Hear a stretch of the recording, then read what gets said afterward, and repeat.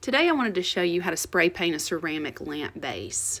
Even though the white lamp that I have is really nice, it just didn't fit in the space that I wanted it in. It just tended to wash out with the walls. So I wanted to paint the ceramic base an oil rub bronze. And the materials that I ended up using were the Krylon Fusion all-in-one paint primer. This is the best paint ever. You don't even have to sand or anything with it. It's great.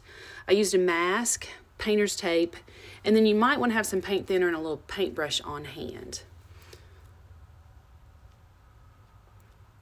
So here's the paint. It's the Krylon Fusion.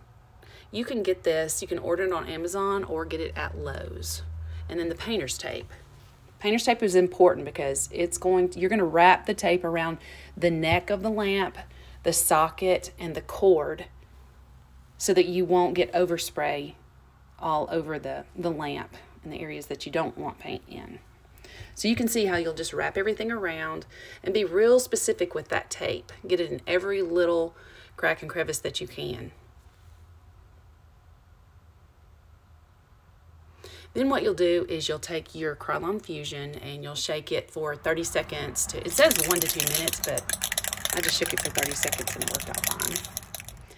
And then you will go to your lamp base that's taped off and you'll start to spray. You want to stay 8 to 10 inches away from that base and spray in a sweeping motion up and down and all the way around. You want to do light coats. Wait a few minutes between each coat. It might take a few minutes to dry, but just keep going around and around with light coats. You don't want to do anything heavy because you want to avoid drips. When you're done with that, you want to flip it upside down and paint the bottom of it. If you can't flip it upside down, you're going to have to go around the base of it, which is a little bit tougher, but it can definitely be done. Then when you're done, you want to take that painter's tape off, and you need to get that off as soon as the fixture dries, as soon as the paint dries, because it has a tendency to get sticky.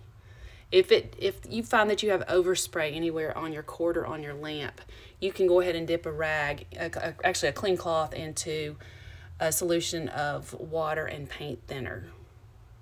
And that should get it off. And here's my final product. I was really happy with it. And I appreciate you coming out today. And there is a full description of everything at the bottom or below the post. Thanks for visiting.